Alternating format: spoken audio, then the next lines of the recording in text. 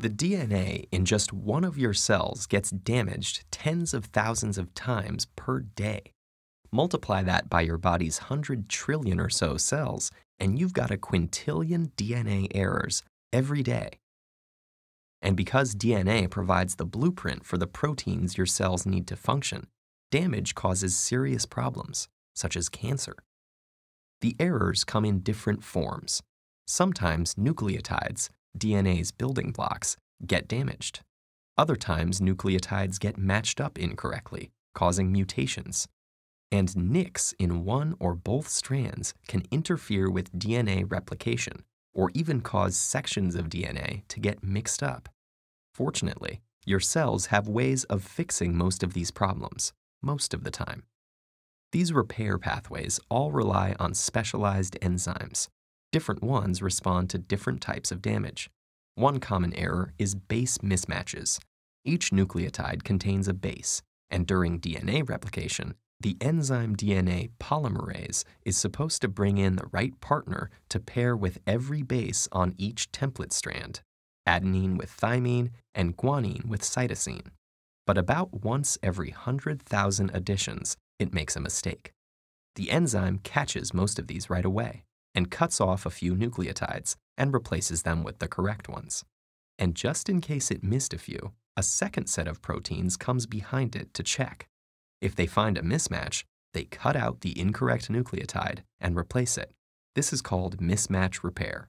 Together, these two systems reduce the number of base mismatch errors to about 1 in 1 billion.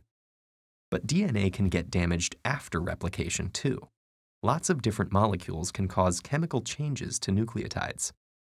Some of these come from environmental exposure, like certain compounds in tobacco smoke.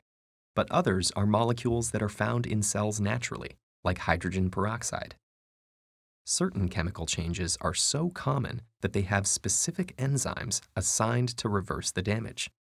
But the cell also has more general repair pathways. If just one base is damaged, it can usually be fixed by a process called base excision repair. One enzyme snips out the damaged base, and other enzymes come in to trim around the site and replace the nucleotides. UV light can cause damage that's a little harder to fix. Sometimes it causes two adjacent nucleotides to stick together, distorting the DNA's double helix shape. Damage like this requires a more complex process called nucleotide excision repair. A team of proteins removes a long strand of 24 or so nucleotides and replaces them with fresh ones. Very high-frequency radiation, like gamma rays and X-rays, cause a different kind of damage. They can actually sever one or both strands of the DNA backbone.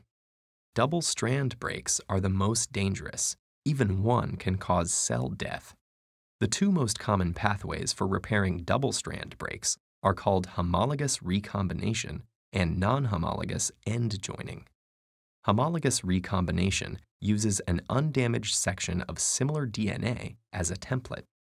Enzymes interlace the damaged and undamaged strands, get them to exchange sequences of nucleotides, and finally fill in the missing gaps to end up with two complete double-stranded segments.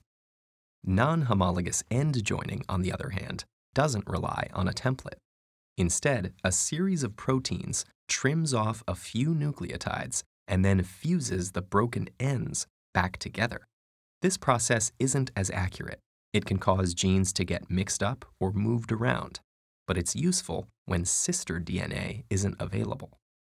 Of course, changes to DNA aren't always bad. Beneficial mutations can allow a species to evolve, but most of the time, we want DNA to stay the same. Defects in DNA repair are associated with premature aging and many kinds of cancer. So if you're looking for a fountain of youth, it's already operating in your cells, billions and billions of times a day.